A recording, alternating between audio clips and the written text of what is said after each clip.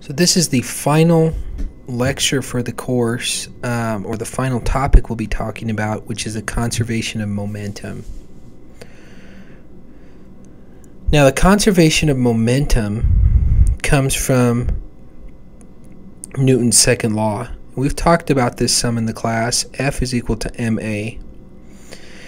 We've talked about the corresponding partners to this in our course. We talked a lot about conservation of energy, talked a lot about conservation of mass, and now we're talking about conservation of momentum.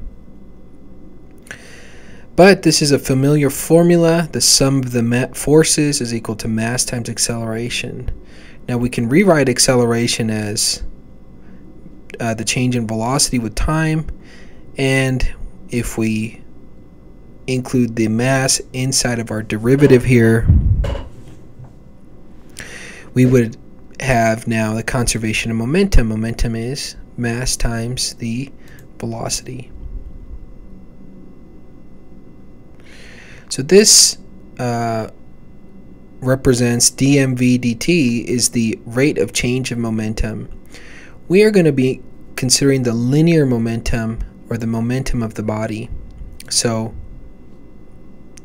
we're going to be looking at the momentum of this body in either the x or the y directions as we do our analysis. Now, what's important before we do one of our analyses using the conservation of momentum is selecting a control volume. And we already know how to do that, but when we have these open systems like this, typically what we want to do is have the control surfaces, so the volume is all these surfaces, all four of these surfaces. The control surface is just this one here. We'd like the control surface to be normal to the flow that's coming in or out. Typically that's what we'd like to do, just because it's much easier to do. And we'll be dealing only with really fixed control volumes here. We've done some deforming control volumes in the first half of the class. Here we're just trying to illustrate how to use this relationship. So we'll be dealing with fixed control volumes. Now there's two parts to this. There's of our equation. There's the left hand side of Newton's second law here, and there's the right hand side. Now the left hand side, we're talking about the sum of the forces. So the sum of the forces, what we're going to consider are body and surface forces. Body forces are things that act throughout the whole body, which is basically gravity, okay, for what we're going to be considering. We also have surface forces. So surface forces are going to be basically pressures. We can also have some other types of forces acting on viscous forces, things like that, but we're going to be mainly for body forces, we're going to be thinking about gravity. For surface forces, we're going to be considering pressure. You can have several different other forces and things, but like I mentioned here previously, we're going to be considering gravity forces and we're going to be considering pressure forces, okay? Now in our analysis, what this chapter is for is to analyze systems where the pressure, or this is basically a design tool. Let me just say that. This is a design tool where we're trying to calculate how much force, let's say, how big do these bolts need to be in order to hold this flow through this pipe in place. We have a certain weight associated with all of this, water or whatever fluid this is, and with a certain weight associated with the pipe. And we also have a lot of momentum that this flow brings through here, coming through this pipe. So what size force do we need? Now, a thing I need to mention here too is in our analysis of these systems, we're going to be dealing with gauge pressures all the time. Okay, the reason being because atmospheric pressures will just end up canceling out, and actually using gauge pressure helps simplify our analysis some. Okay, so we're assuming atmospheric pressure acts on all parts of our system, therefore we're only going to be considering gauge pressures in our analyses. Another thing I'd like to mention is the Reynolds transport theorem. And the Reynolds transport theorem is basically a theorem that for our purposes is something that expresses the conservation of mass, the conservation of momentum, and the conservation of energy in one compact equation. So here's the equation, that the general conservation of mass equation here that they've shown here. So here's our Reynolds transport theorem. Okay, this is the general Reynolds looks terrible, okay, but it's not a terrible equation. It's a great tool that we're both the conservation of mass, energy, and momentum all follow this form. So here for the conservation of mass, they have B, and B is just a general variable here that can represent mass, energy, or momentum.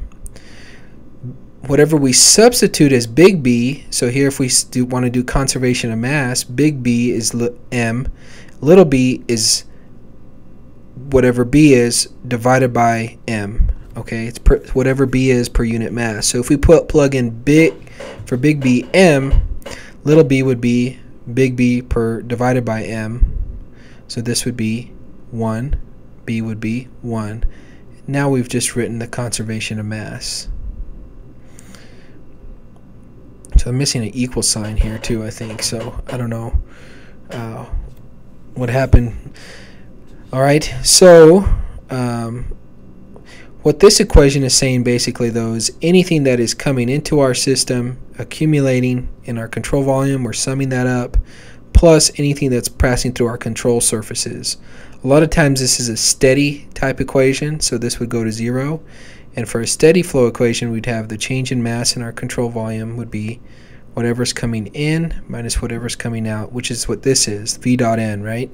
If V is parallel to what's coming out, that's positive. If it's N is going in the opposite direction of V, that means the flow is coming in, it's negative, okay? So that's what that equation is. So likewise, we can substitute now mv for our momentum. So this is dmv, little b would be just v, and we could plug that into here and obtain our conservation of momentum. So let's go to the conservation of momentum equation, which is here. So you guys see that we could just plug in using our Reynolds transport theorem. Now we have our general conservation of momentum equation. Let's get that out of here. So here, this is what you guys need to know. Now remember, this is our accumulation term, or we're summing all of that, any type of momentum that comes in the system. But again, if it's steady, this would go to 0. So a lot of times what we're interested in is just this term right here, the sum of the forces, which is, remember, our body and our surface forces, plus our any momentum that's crossing our control surface. All right, now keep in mind in our analysis, this is a vector, okay? All these are, this is going to result in being a vector. So knowing that, when we did conservation of energy and we did conservation of mass, none of that was a vector. Now this is a vector, and we have to take into account the x and the y direction of our systems when we're analyzing the forces. So if it's steady, so you guys will see a beta term here. That's just a correction factor that's used. We'll try not to use those, okay, to confuse you guys. Just know that momentum is the mass times the velocity, or here it's the mass flow rate times the velocity. So there's several special cases that we could look at where the analysis, though, would just be the same thing. So we're interested in, so here's our control surfaces. We're interested in what's coming in, what's coming out, and if we wanted the forces, remember we have to sum the forces, we would have to take the component of this, right? So that when we're considering both the x and the y directions, we'd have to be careful in our analysis. And finally, you know, here's a special case where we have no forces, which would apply to something like in space. We may work an example like that, let's see, for our problem solving session. But in that case, we can simply right, and especially if it's steady, that the mass momentum in and momentum out are equal to each other. And again, we may do that here as an example. So thank you guys very much. I enjoyed working with you throughout the semester. We will do one more lecture solving problems for using the conservation of momentum.